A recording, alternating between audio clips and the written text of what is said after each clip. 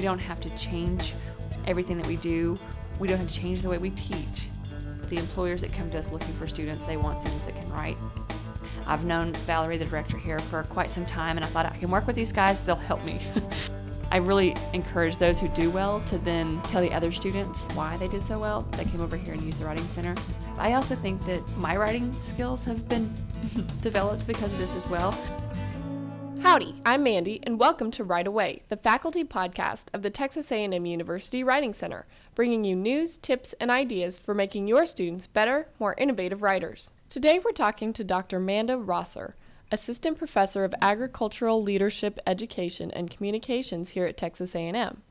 Dr. Rosser earned her master's in leadership studies and PhD in human resource development at A&M, and she currently teaches a writing-intensive course in ag leadership called Professional Leadership Development. Dr. Rosser began by explaining her W course. We have one foundational leadership class that kind of covers everything. It's a survey class, so we cover all the foundational theories of leadership, and that's Ag Leadership 340, Professional Leadership Development.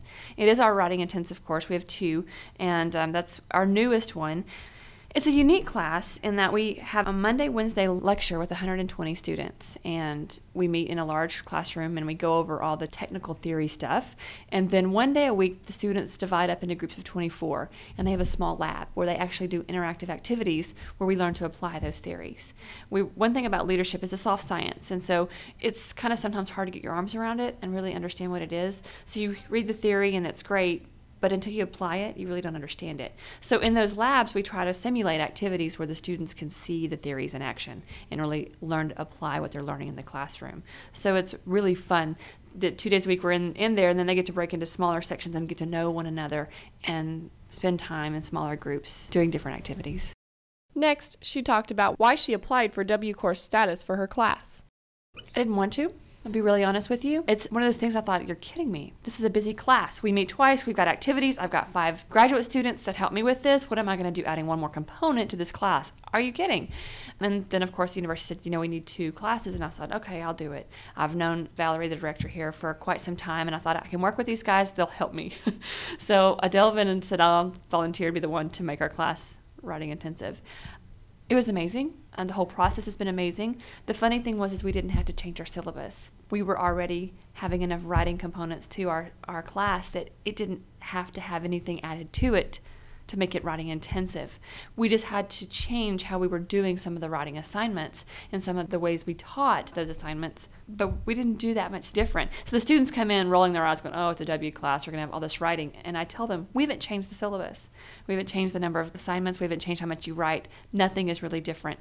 In fact, if anything, it's easier because we have the Writing Center to assist us, and we have grading rubrics, which are absolutely phenomenal. She also offered some advice about teaching a W course to prospective W course professors. Use the Writing Center. They're here to help us. They give us the tools. They do workshops to help make this as easy as can be. They give you examples of everything you need to do. They even come over and help you teach because we're not English professors. I was weak in writing until I got up into my graduate school and started really practicing writing and learning more how to do that. And so don't pretend that you're an English teacher. Go ahead and teach your subject and use the Writing Center to help you with the writing intensive components. I think one of the misnomers is I've got to teach English or I'm going to have to be some great writer. That's not true. The Writing Center is here to help you do all that. So lean on the Writing Center and be open to their ideas because they really make it easy. I think that's the best thing about this place is it really makes changing all this easy. It provides the tools for the students to be successful too.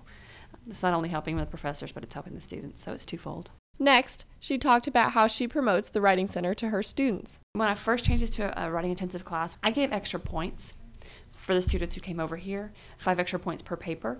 And that's significant on a 100-point paper. Some of the students took advantage of it, some of them didn't. What I found to work even better than that, so I've taken that off my syllabus, something that works even better than that now is word of mouth. Dude, you went in 98 on that paper, how'd you do that? I went to the Writing Center. They did this, this, and this. Oh, you're kidding. So I'm really encouraging those students to come, and those that are going to come anyway. And so I really encourage those who do well to then tell the other students how they did so well and why they did so well. They came over here and used the Writing Center. The other thing is I have the students read each other's drafts. The week before they turn in their final paper, they get to turn in a draft and grade one another's and really give each other comments.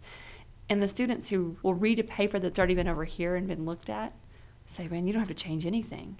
Well, yeah, I've already been to the Writing Center. So that group of 24 hears really quickly how good another student did. So I'm using the students to tell other students about the Writing Center. She also talked about how she developed and uses writing rubrics in her classes, as well as how she keeps her class running smoothly. I had all my assignments, and I had this little description of what they were supposed to write, and then I had these little areas of criteria with little blanks and little points assigned, and I thought it was great until the writing rubrics.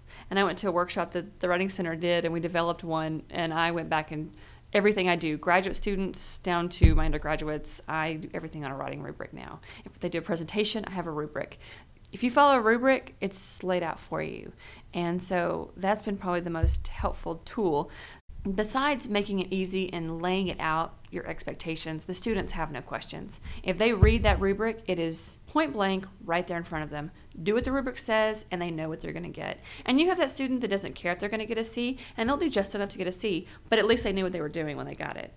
The other thing that is, when I have 5 graduate students helping me with these 5 sections of students, the grading can sometimes be really inconsistent. It is no longer inconsistent.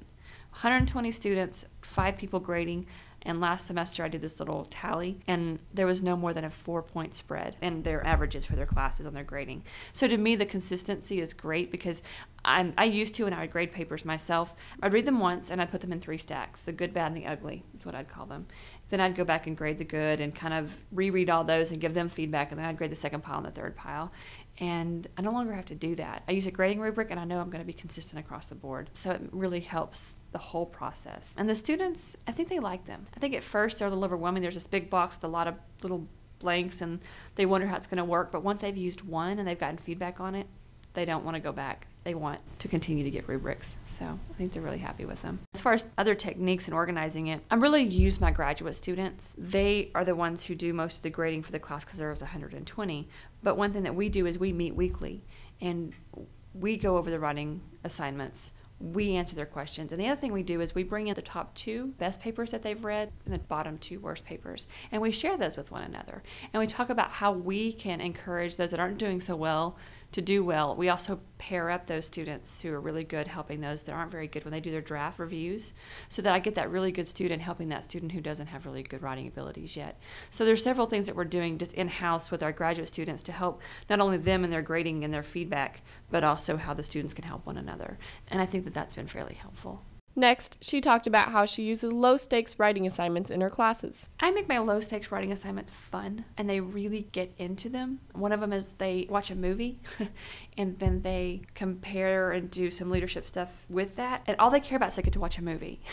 So I really try to make them innovative and fun so that they're like, oh, you're kidding me, I have another paper to write, this is busy work, they roll their eyes kind of thing again. Well, if I make it more interactive and more fun for them, that really gets them excited. I do case studies as well, so that they feel like they're actually using what they know, they're solving a problem, they're answering something instead of, oh, I've got to go do all this research and find it. No, I want you to know use what you already know and solve this problem. So I try to make them interactive. I try to make them a little bit more exciting than just, oh, another paper. And I think that tends to help. I don't really focus on the fact that they have low stakes and high stakes papers. I just try to help them understand that they're all important. I don't really say, this is just a 2-page paper or a 4-page paper. I'm like, oh, it's another assignment, and this is how we're going to get to do it. So I really don't try to differentiate. I mean, they obviously know because the points that are assigned, but I don't really focus on that. Next, we asked Dr. Rosser if she hears from former students about the benefits they reap from her writing course. Constantly. I wish our students knew that. And not only do I hear back from former students, but the employers that come to us looking for students, they want students that can write. Almost every student that I hear back from, which in our department's a lot because we stay pretty close with our students, all of them say, I never dreamed I'd be doing this much writing, whether it's a memo or just emails. You don't send the same kind of email to your boss that you do to your friend. And so just everyday writing, they realize how important writing is, but how much time they spend actually writing as well. So I hear that constantly. And I hear it from employers. We want students who can write. And when we tell them that we have 2 writing intensive classes in our department and that our students get this kind of feedback, we can almost show them how much our students have developed in their writing abilities. That really encourages them to continue to look at our students. So I think it's been a plus for us. She also talked about the way she uses technology in her class. I don't like technology. I do. I love it. I just say I don't because I've got to learn it. And so my first thought is, oh, technology. I'm kind of like those students with writing assignments. Oh, writing assignment. But it definitely made things easier. I put things online. One is just the resources that are online from the Writing Center. I mean, I can go on there and be like, oh, click here, PowerPoint, look. Or, oh, look, another example of a writing rubric. I hadn't thought about that. And so just the fact that the amount of information I can get to, and my students, the resources my students can get to, because we have wonderful technology, that's been very helpful.